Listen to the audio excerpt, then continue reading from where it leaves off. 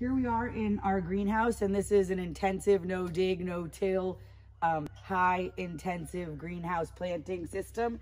And you can see we have lettuce that's almost finished. We have basil that's got about another 30 days. And then we just planted tomatoes. And last week we planted over 1,000 tomatoes in here. And I came out and I noticed they were just disappearing. The tomatoes were just gone.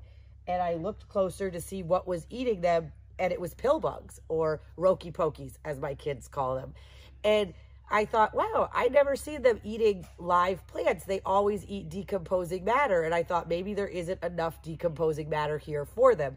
And I was looking up what they love to eat. So first we put on some more compost that was only partially decomposed so that they could eat that. And then I looked up that they love citrus. They love oranges. And we make the orange juice here every day on the farm. So we took all of the oranges that were made juice out of them, and we put them down on the ground, and underneath every single orange is a whole pile of pill bugs. And we haven't lost any more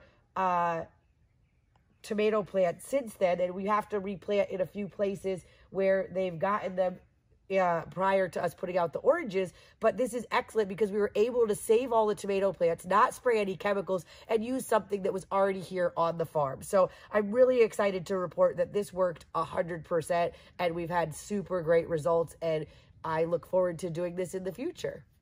Thank you for checking us out.